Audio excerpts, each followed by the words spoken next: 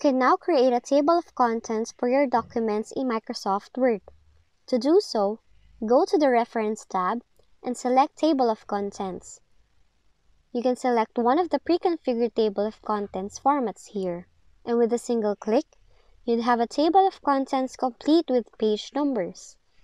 However, in this video, I will demonstrate the ideal method for aligning page numbers in the table of contents, as not all of the numbers in the table of contents are always aligned. Here I have a Word document with table of contents, and as you can see, the page numbers are not aligned properly.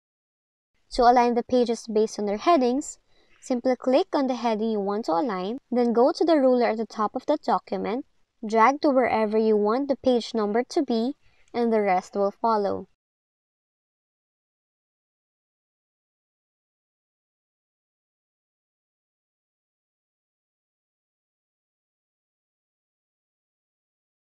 And this is how you align page numbers in a table of contents. If you found this video helpful, kindly like and subscribe. You may also click and turn on the notification bell so you can be notified from whenever we release new videos.